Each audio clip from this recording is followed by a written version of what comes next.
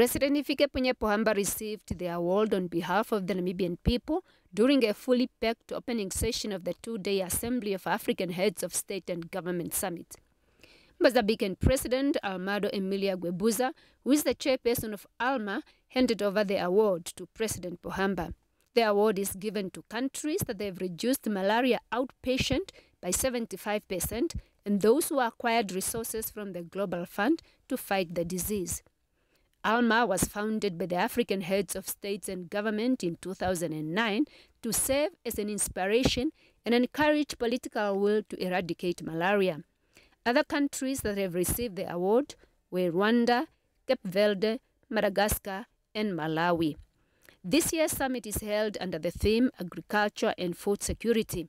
The African leaders thus signed a treaty launching 2014 as the Year of Agriculture and Food Security.